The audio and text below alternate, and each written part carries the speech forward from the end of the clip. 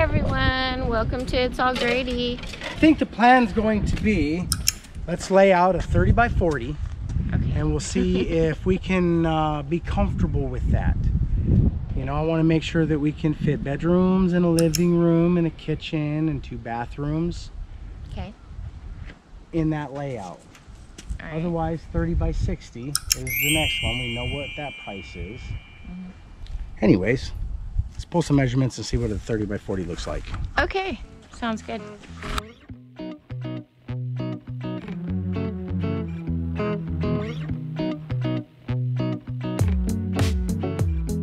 Hey guys, so we're just sitting here discussing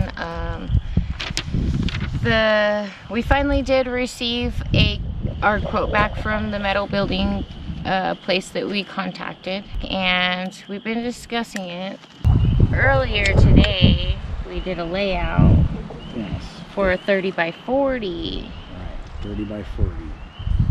To see if we can comfortably fit in that space. Yeah. We're just kind of doing a little mock layout.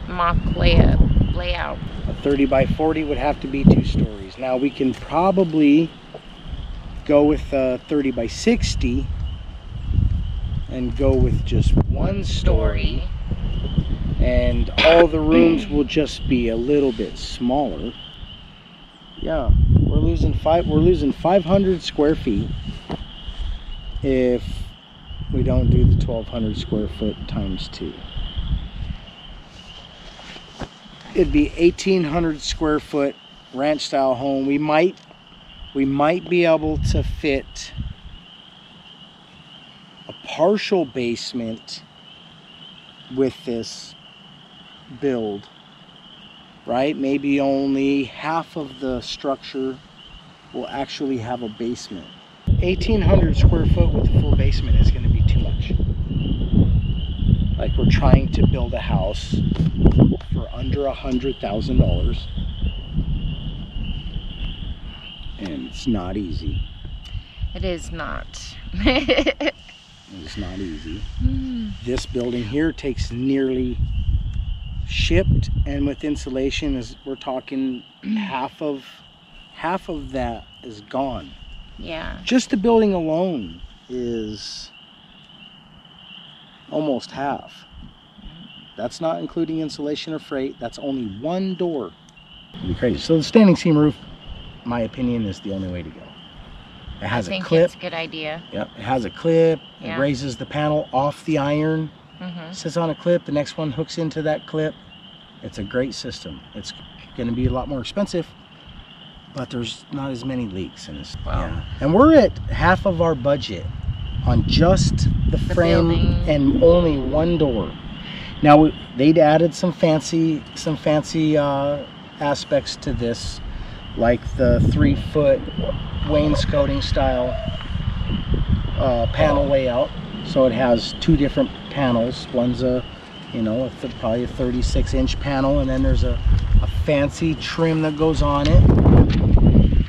Then you put your next panel on. And this metal building is it's not like bar joist construction or pole barn construction or red iron. Well, it's iron. Yeah, it's going to be iron. Yeah, it's going to be I-beam construction.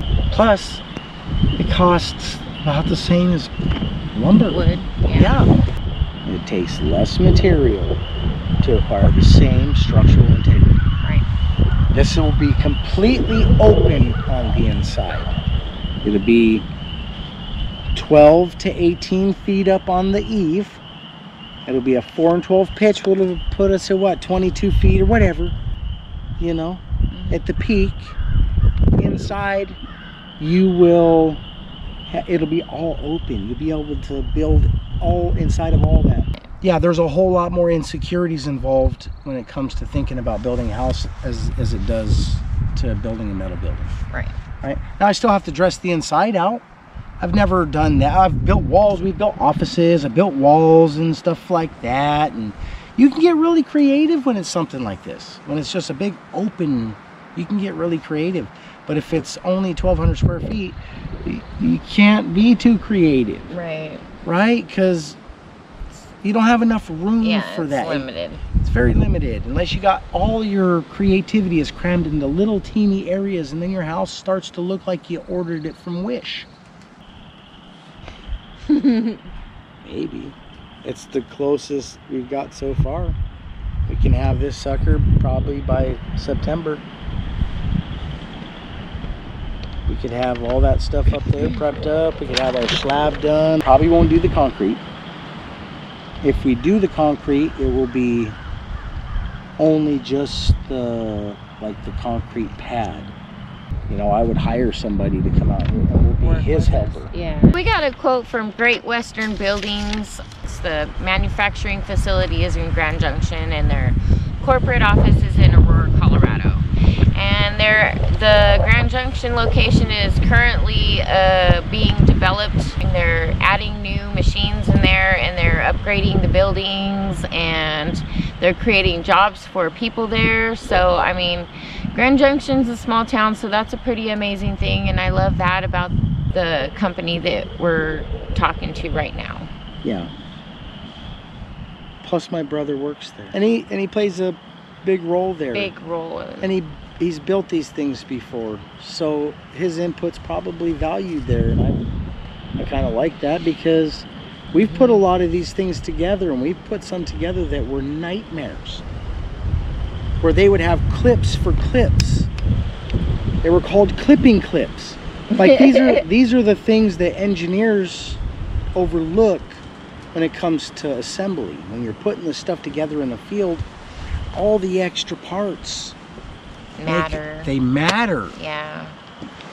You know, and the only person that's saving anything is the people in the shops that don't weld the clips onto the iron, and you know, but so him being experienced in putting them together helps with manufacturing them now. I'm certain it does. I'm certain the guy who owns the business is already a pro though too. I mean, he didn't get into a, you know, a multi-Brazilian dollar business, you know, and just do it off the fly like we did. Yeah, so if you guys are interested in it, go ahead and check out Great Western Buildings on YouTube.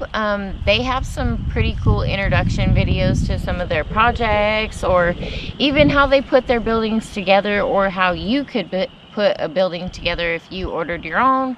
And their website is super user friendly, and it's cool. You can set it up and just, I mean, create your own building and add your own colors and your own openings and all kinds of stuff. I mean, it's pretty awesome. So if you're interested in what we got going on, go ahead and check that out. I spoke to another company that said, we have a building that's on the ready, the customer backed out of.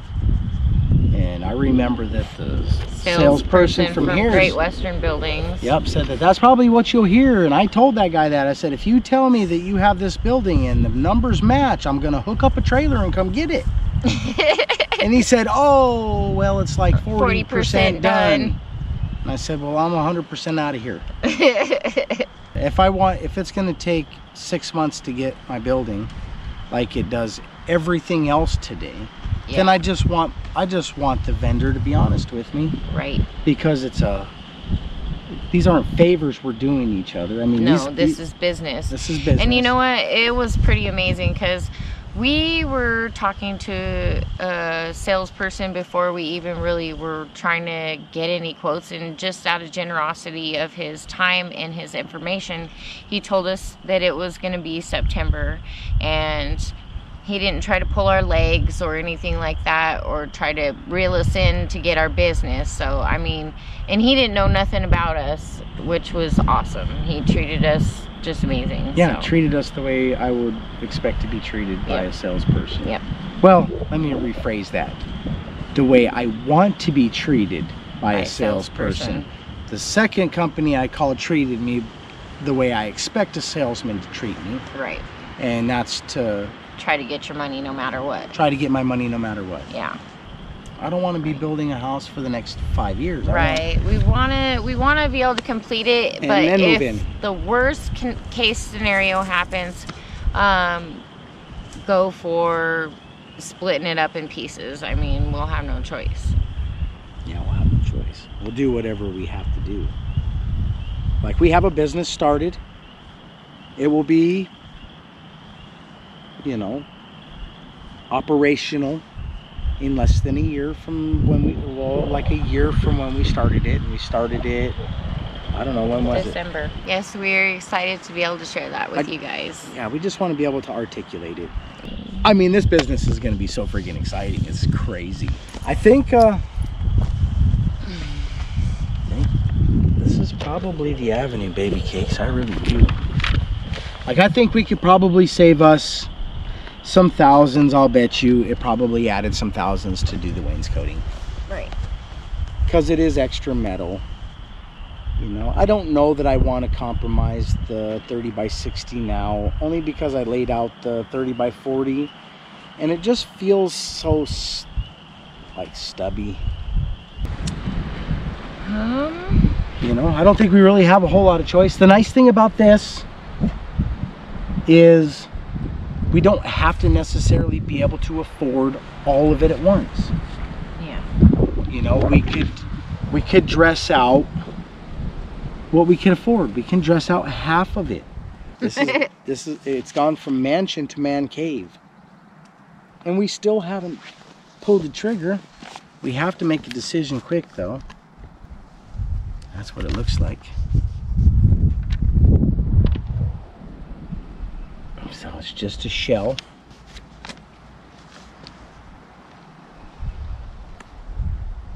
We could build that. We can build that. We could build this. Mm-hmm.